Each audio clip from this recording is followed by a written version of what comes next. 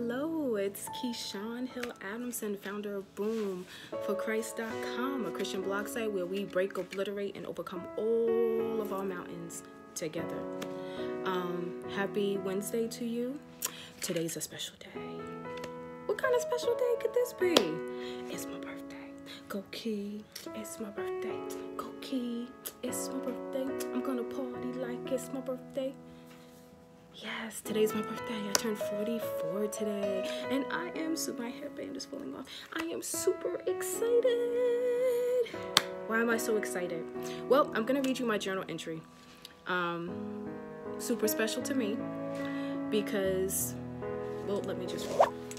So, December 16th, 2020, grateful, Lord, made it to the age of 44, and the first day of this age, I left behind grief, loss, and pain, and moved to meaning, joy, and purpose. The war has passed over. Jesus declared, peace be still. 2020, I was able to let go of loved ones long gone in the Lord, made peace with their passing, and freed myself and Jesus of my past. This is the first day of the new day of my life, and now a new chapter begins. This year began with grief, sadness, and death, and now, walking into the age of 44 for the first time, I'm free. Free. For 36 years, I've been grieving over decades of loss from the time I was the age of 7.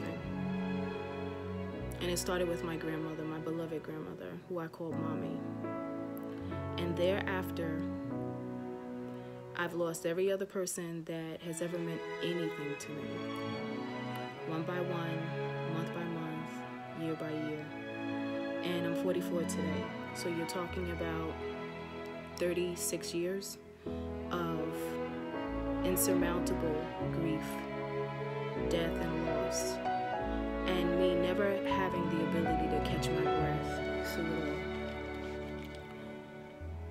This year, 2020, I entered the year with grief and loss, losing my Aunt Patsy, who was not just family, but she was a big sister to everybody, every younger cousin in the family, from my mom to my aunts, other cousins, older cousins.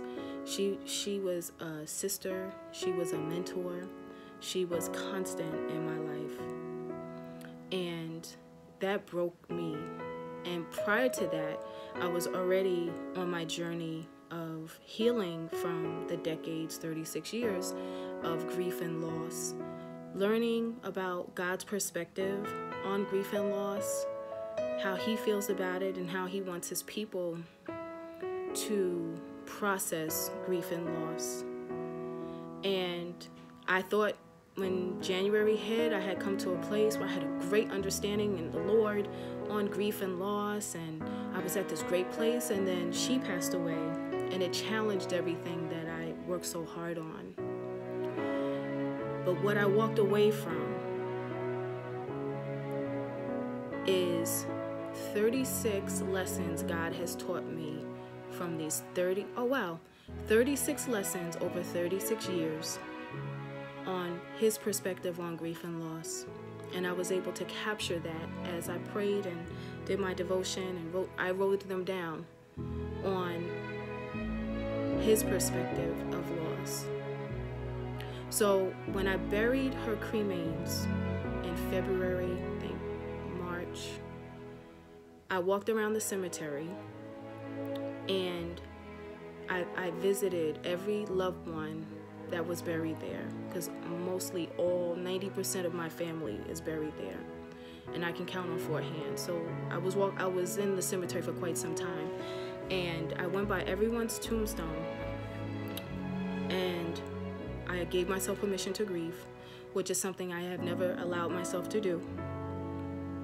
And I celebrated their life, and I surrendered their fate over to God,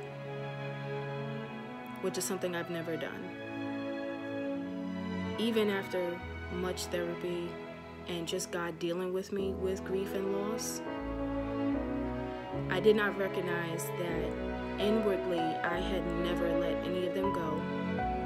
I had held on to the memory and the past, but it was suffocating me. So was I letting them go? No, I wasn't letting them go. But I was making peace with their passing. I was making peace with the things I couldn't change. I was making peace with their fate. And while I did that, and I celebrated their contribution to my life, I thanked them out loud. I thank you for this time and that time, and I thank you for telling me this, and I thank you, Lord, for the memories. Thank you. And I release you to your fate, to your destiny, and I free myself. And I did that with every family member. And sometime this month, I was asking myself, because the year started out horrible, and then it went from horrible to worse with the pandemic. But something in this year, and my heart was extremely broken. But somewhere in this year, something has shifted for me. And I felt an unusual sense of peace. I felt like the war within had finally ceased. Something had shifted in my life. And I knew that that struggle, that inner turmoil and struggle that I was feeling all my life had ceased. And I recognized that it was that process of letting go, accepting the things I couldn't change, changing the things I could change, and having the wisdom to know the difference. And instead of me staying in grief and mourning, I began to do the grief work. I began to work it out by talking about my grief, by feeling my grief, by giving myself permission to grieve, by not allowing anyone to tell me that you should be over that by now. No, you should not be. Everyone grieves differently. And for those of you that are grieving out there, don't let anyone tell you different. If your loved one passed away a day ago, a month ago, a week ago, a year ago, years ago, decades ago, don't let anyone tell you that you should be over that. Because grief is an expression of love. Grief is, we grieve because we love. Grief is a natural response, a natural emotion to some loss that have happened in your life. Grief doesn't just have to be death, but grief is loss. You lose a boyfriend, you lose your shoe, you lose something that you hold dear, some jewelry.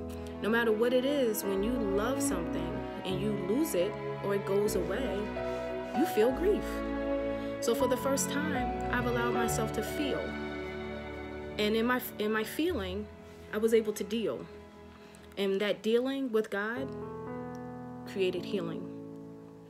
So I encourage you all today.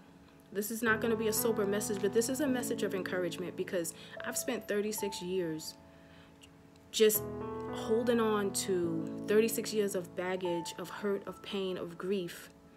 Today I get to walk into my age of 44 for the first day of my life, and I'm looking back and I'm like, wow, you're not grieving. Well, you will always feel some form of grief and sadness over a loss of our loved one, but that war within has ceased because I gave myself permission to feel, because I allowed God to teach me some things, that life has seasons, and we are to feel and we are to grieve. We are also to celebrate all that He's done. And so I encourage you that in your grief, in your sadness, in your mourning, take an inventory on what God has done. Whatever you're going through, write down your feelings. Write down what hurts. Talk about it. Don't hide from it, because if you hide from it, you're going to get stuck. I was stuck for 36 years. And it wasn't until I began to face my feelings, was only then I began to free myself through Jesus Christ. So give yourself permission to feel. Give yourself permission to deal so you can heal. Write down everything that you feel. Let it out. You have to let it out. What you don't let out, it will manifest some way, somehow in your life. Mine manifested in obesity. I did not know it. You can see the obesity, but you couldn't see the war. and I was in a war with my own grief. Give yourself permission to feel so you can heal. So, we do have something to look forward to in spite of it all. As long as Jesus is King of the universe, supreme over all, hope, we still have unspeakable hope. So I am truly, truly, truly excited today. I'm truly excited today because I entered in the year 44 free. So I encourage you all to hold on to God's hand. He will comfort you. He will guide you. And He will lead you to victory. Don't let go and don't give up. Press forward because the darkest part of the night is right before dawn. Your dawn is coming. My dawn, after 36 years, I'm just seeing the light. It doesn't have to take that long for some of you.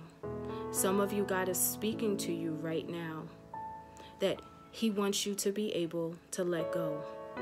Let go. No longer allow that thing to steal, kill, or destroy your life or anything concerning your life anymore. We're not saying let go of legacies. We're not saying let go of loved ones. But what I am saying is let go and surrender that thing to God so you could be free to walk in your purpose. He promises us He will never leave us or forsake us. So I encourage you all just to hold on to God's hand and give Him that thing that's holding you hostage. Because He has a purpose and a plan for your life right now if you let it go. So in the name of Jesus, I pray for those that are holding on to things. Let it go. In the name of Jesus, we break anyone who is held hostage right now to a pain, a trauma, a loss. That Jesus, you come right in and you break it right now in your name, in Jesus' name, by the blood of Jesus. Lord, we honor you. We bless you. We thank you. We thank you for that you will be with us. You'll guide us and you're breaking free for us, moving on our behalf. Always, always, always. I glorify God today. I celebrate life today. You celebrate life today. Choose to celebrate life. Whether it's your birthday or not, celebrate life today because it's a gift. I love you. Continue to join me for boomforchrist.com, where there is great content on breaking free and overcoming. From my heart to yours, you guys have a Merry Christmas, Happy Holidays, and a blessed New Year in spite of it all. We look up to Jesus because He's fighting and moving on our behalf. Love you. God bless you. boomforchrist.com. Thank you.